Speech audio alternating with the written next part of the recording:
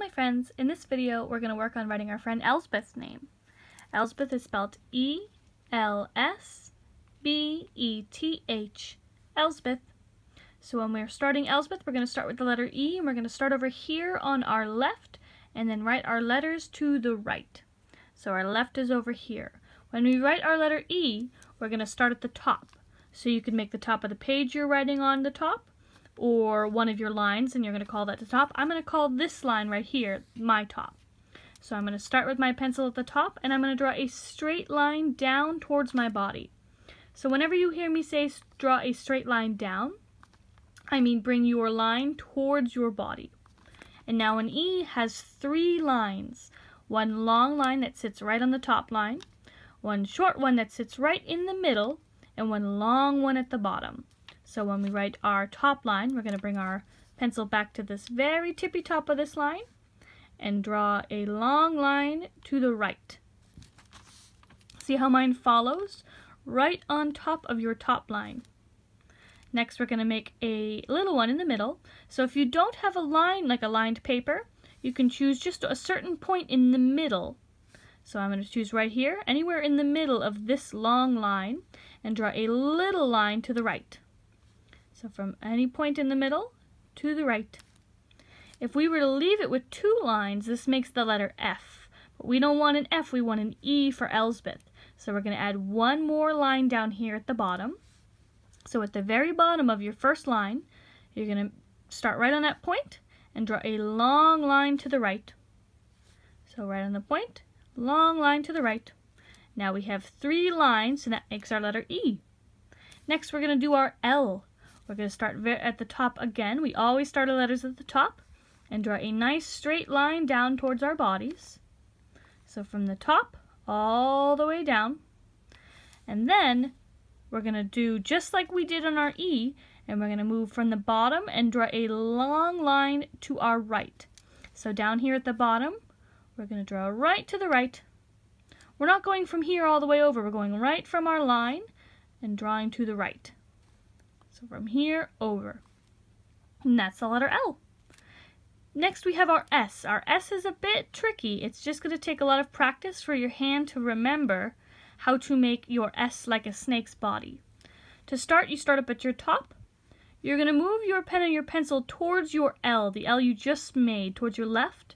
Start bringing it down and around like you're going to make a circle. But when you get to this point, you're going to start coming back towards your L. But you're going to bring it around and back towards your L again. So it's kind of like a snake body. It goes down and around, and then back and down around again. And that's your S. So now we have E, L, S. We want to make our B next. When you look, your B has a head, a nice round head, and a big belly. It has 2, a head and a belly. But they're not full circles. They don't come on this side of our straight line. They stop on our straight line. They're like a half circle.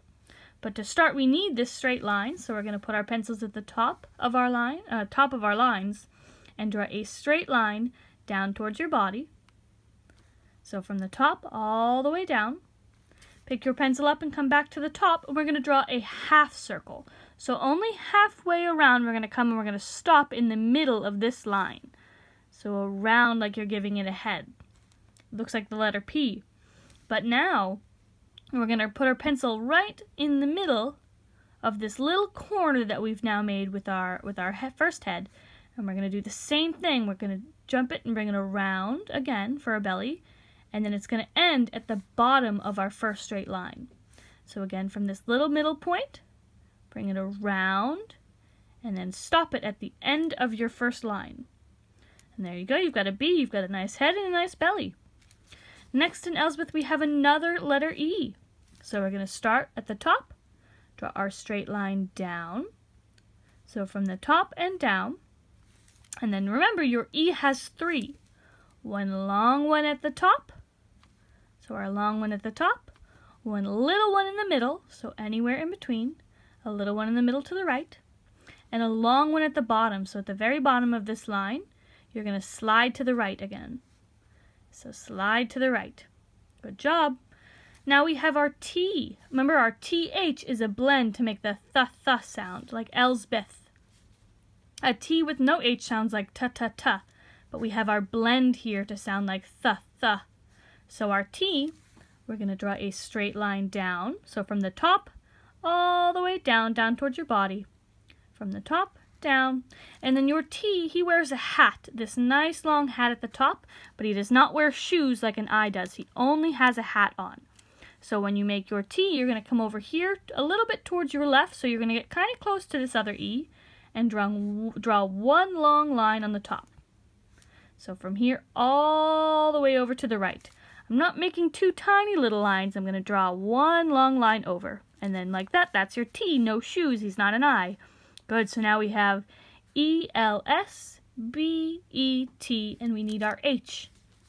To make your H, you start at your top like you always do.